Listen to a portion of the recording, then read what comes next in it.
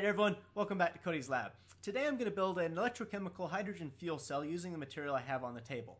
Starting with some potassium hydroxide, which will be my electrolyte, a voltmeter to check any voltage or amperage that we generate, a soldering iron, some wire, this is just some thin stuff that I can easily work with, a vessel to hold everything that can hold water, some small glass or plastic vials, about a foot of platinum wire. I got this for about $10 on eBay. A 9-volt battery to charge it, some glue, and some tape. So that should be about everything. Let's go ahead and start putting it together.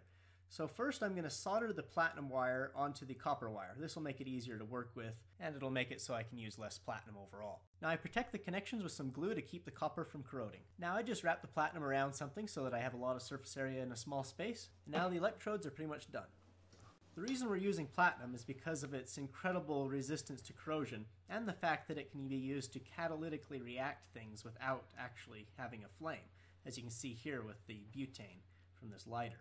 Now to put together the actual reaction cell. I start by gluing these bottles together so that they're all in one place and easier to work with.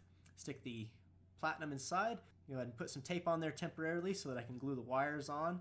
And I'll leave the tape on until it's all cured. And then once the glue's cured, I can rip the tape off and it's pretty nice looking there.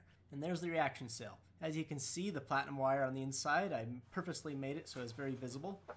Now I'm going to put some water inside the glass along with the potassium hydroxide, and let's mix that up until thoroughly dissolved.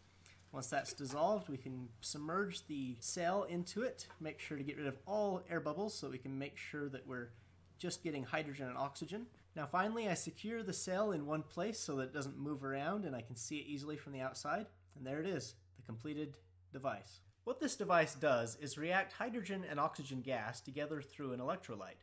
It's kind of similar to a battery, and it is essentially reverse electrolysis. What I like about this setup is that as long as you're supplying hydrogen and oxygen to the electrodes, it will make electrical power, and it will have no natural discharge unlike batteries. An easy way to provide hydrogen and oxygen is to hook up the battery and do a little bit of electrolysis. Now that the electrodes are saturated in gas, I can generate a potential of about 1.2 volts, as you can see here through the voltmeter. Now I test the maximum amperage by shorting it through the voltmeter, and I get right about half a milliamp.